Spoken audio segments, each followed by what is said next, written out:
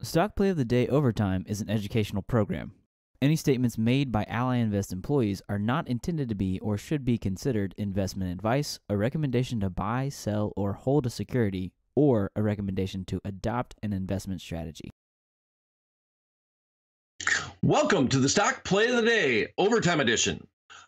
This week on Monday Stock Play of the Day, we talked about the Chicago Board Option Exchange. The symbol is CBOE. Well, today we'll discuss, did we score or did we fumble?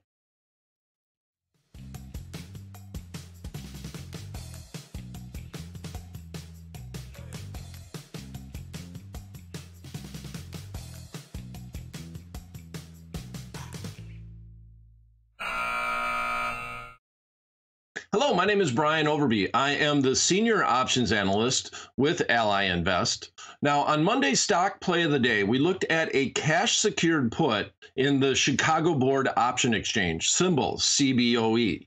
The cash put is a strategy where you are selling a put with a price is at. Now, the fact that we call it cash secured means that we have the capital in our account to buy the stock at that strike price if we are put that stock before that expiration date, implying that all we're really saying with a cash secured put is that if the stock goes lower, we are willing to buy, in this instance, 100 shares, which means we sold one option contract. So let's look at what happened with the stock since Monday. What we see in front of us is a 15-minute chart. This was Monday. Monday was August 3rd, and we see at noon Eastern time, that's when we taped the Stock Play of the Day. Since that point, the stock over the next few hours was fairly flat. Then we had a little bit of a move to the upside, went all the way up to 88 the very next day, then came dropping down precipitously all the way down below our actual put strike, which was at the 85 level. So we got very close to the put strike, the 85 strike put, but it didn't quite get there. Stock ran back up, came back down. So it's actually been extremely choppy since our Stock Play of the Day on Monday, but we did actually get down below that level. So here's 85. That's where our underlying stock is at. And now the stock, once again, is making a strong move to the upside. And today, we see, if I go to the Ally Invest option chains, we see that the stock is actually up about 3% today, $2.53. So what trade did we do? Let's set it up. On the August 21st expiration, which was 21 days away, we now see that it's 14 days away. The underlying stock was trading at 86.20 at that time. So right now we see it at 87.53. So it's up since we've done that trade. And that option contract that we sold is now trading for, and I'm going to call, let's just say $1. It's 95 cents by $1.10. We'll call the midpoint somewhere around $1, $1.05. We'll make the math simple and we'll call it $1. So right now on that trade, we sold that option contract for $1.75. We could buy that option contract back for $1 right now, means that we are up 75 cents on that trade. So is this trade a winner or is this trade a loser? Well, it's kind of hard to say in that. As we were talking about the Chicago Board Option Exchange, we talked about we wouldn't mind buying 100 shares if the underlying stock went down. And that's why we have the capital in the account to do it, hence the name cash secured put.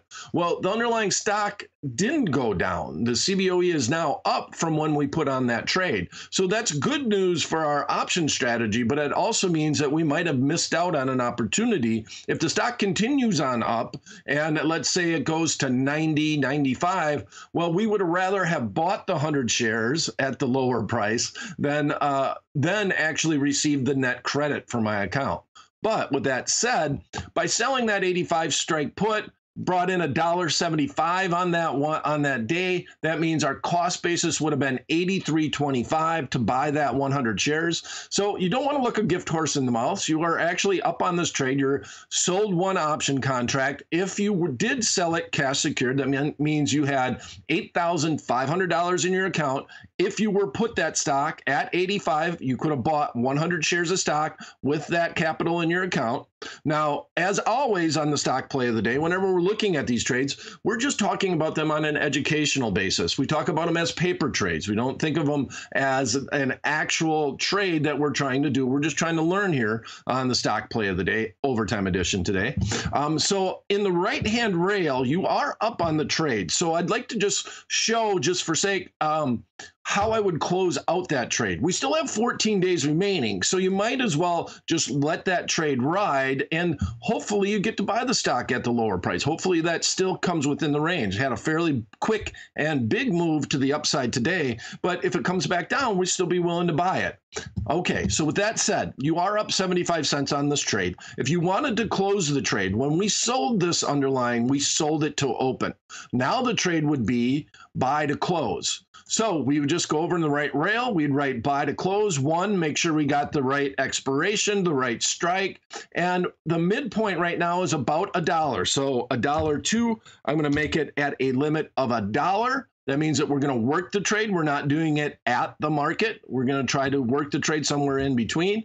And we'd hit preview and send that order. And that would be the way that we would close out our option position to try to capture the 75 cents of profitability that the trade currently has. All right. So now, cash secured puts.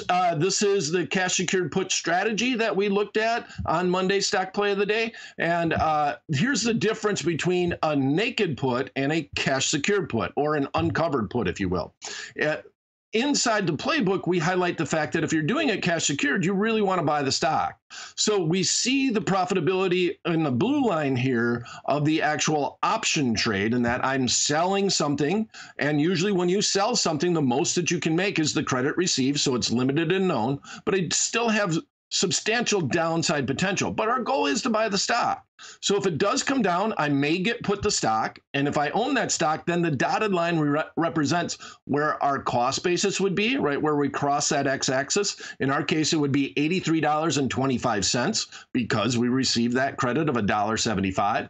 Then we have substantial upside because we own the underlying stock, but we still have all the risk of owning underlying